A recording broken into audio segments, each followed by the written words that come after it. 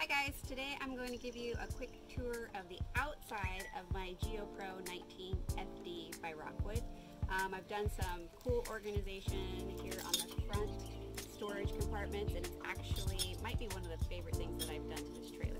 So I'll just go through each storage compartment and show you what I did. Thanks for watching. Something that's pretty cool that I saw on another YouTube channel is using pegboard to create a storage solution in these kind of high compartments. So this is my front compartment on the passenger side. So what we did is we took out the black plastic. This sort of black plastic was all the way around, and then it was just kind of a deep storage hole.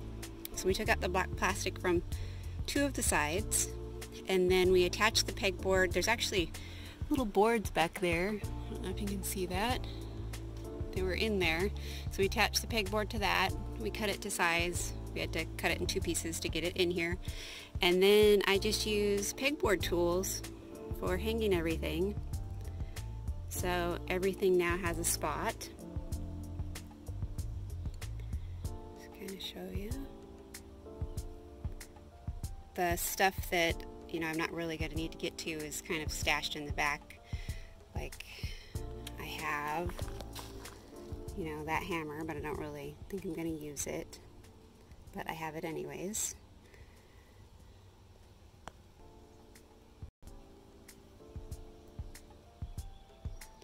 And these are my two 0G water hoses. This is the spare one, and this is the one that I'm going to be using most, and they're both 50 feet. So this one's wrapped up around 2, and I've even got the water filter and that hooked up to it, and that's on a peg holder too, so it won't come out.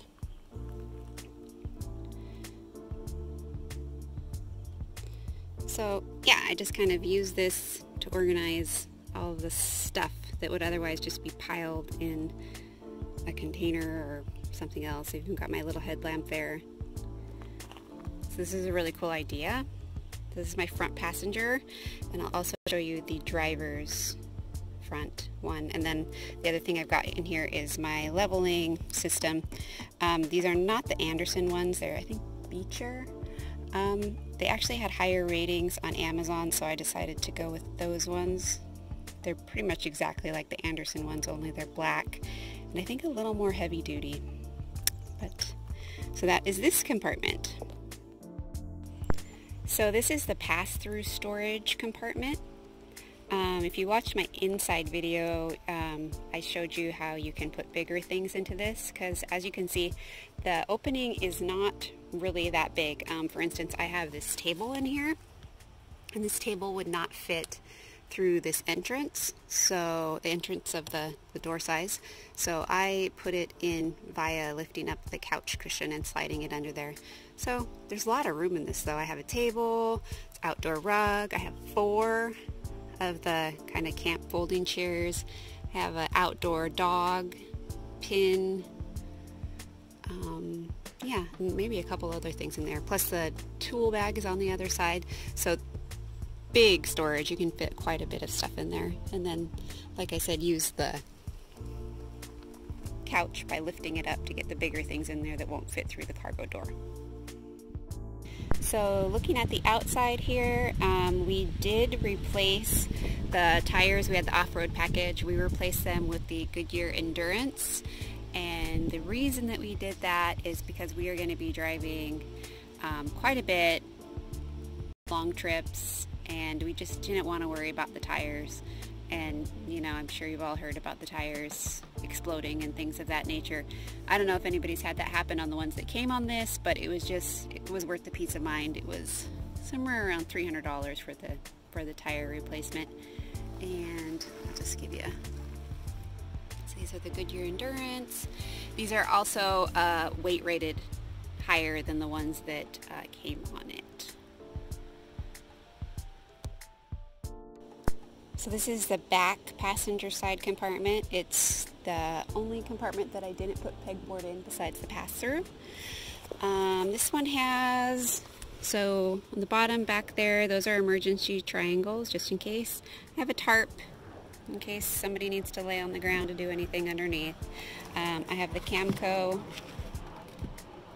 kind of Lego style leveling system there, and just some knee pads for my husband for if he's doing anything.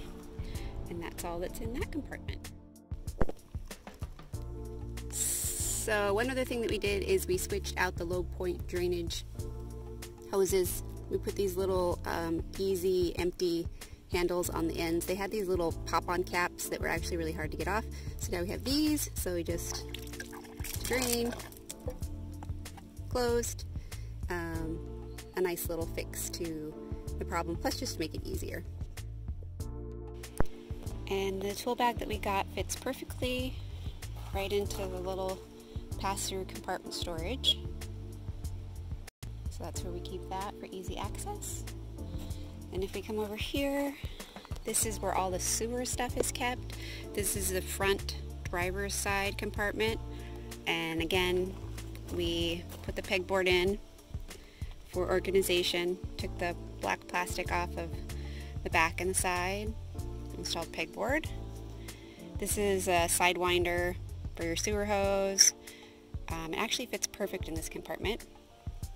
That is a spare sewer hose, just in case, and a hose for cleaning out. Gloves. And then this is like some miscellaneous cap fittings for the sewer stuff. But you see how that fits very nicely and neatly into the compartment.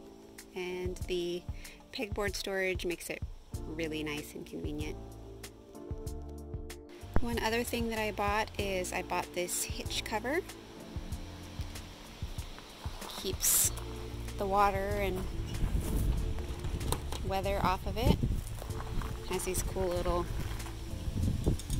straps that safety chains hang from. Then you just cinch it